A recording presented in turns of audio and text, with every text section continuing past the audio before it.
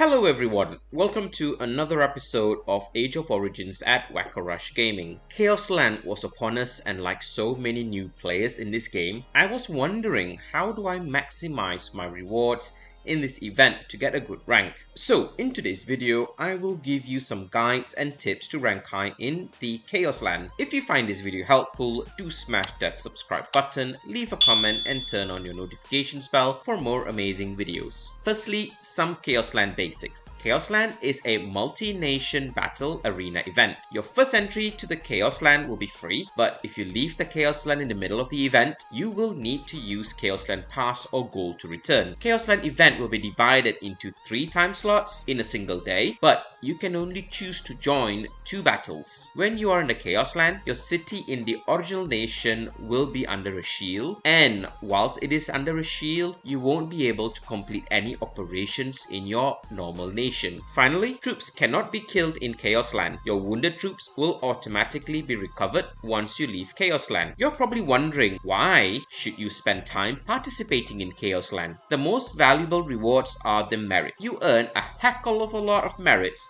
from the Chaosland event, and those merits are then added to your military rank to provide some juicy attack bonus, HP bonus, and additional troop capacity. You can see through the individual ranking rewards, they are pretty good, but you got to get into the top 1000 ranking in the Chaosland to obtain these rewards. Besides the individual ranking rewards, there are also alliance and nation neck ranking rewards. For those that do not participate in the Chaosland, you will still be rewarded the alliance and nation ranking rewards. As I mentioned previously, whilst there are 3 phases, you can only participate in 2 of them. The highest points achieved in one of these phases will ultimately be taken, determining your final individual ranking. The main currency needed to rank high in the Chaosland are both gold and healing speedups. The more you're willing to spend in gold and healing speedups, the likelihood of you ranking higher are going to be a lot better. Therefore, to participate in 2 phases at a maximum requires a lot, and if you are a low to mid spender, then it is better to focus all your energy and effort onto 1 phase only. Now, let's talk about gameplay. 15 minutes before the phases you plan to participate in begins, you should activate your city buffs. These include troop expansion,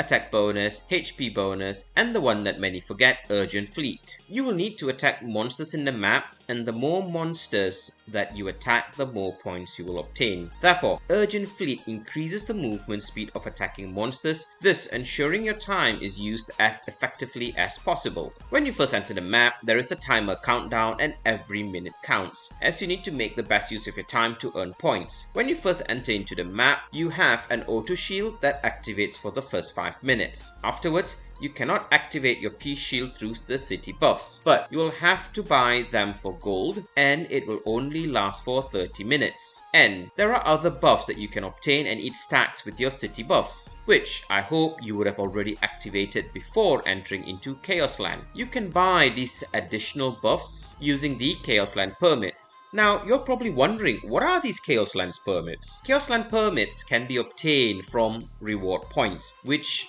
there are 10 phases for you to go through altogether. You can make it your mission to try and hit all 10 phases, because hidden within these rewards phases are the Chaosland permits, and guess what? More merits. Both the combination of the Chaosland permits and the amount of merit you're going to obtain, coupled with all the killing, makes the event loved by many. Now, you're probably wondering, okay, so how do I get so many points? First way is by attacking monsters. This is the easiest way to get points safely. If you're not going into the Chaosland with a team to fight together, then it is best to focus on attacking monsters. Now, for my first secret tip, there are 3 levels of monsters, and killing the highest level of monster will get you the most amount of points. Attacking and killing a level 1 monster will only get you a maximum of 300,000 points. However, attacking and even though you may not be able to kill the level 2 monster, will get you more than 300,000 points, as your damage ratio to the points will be a lot higher. Finally, attacking a level 3 monster, even if you're not able to kill it,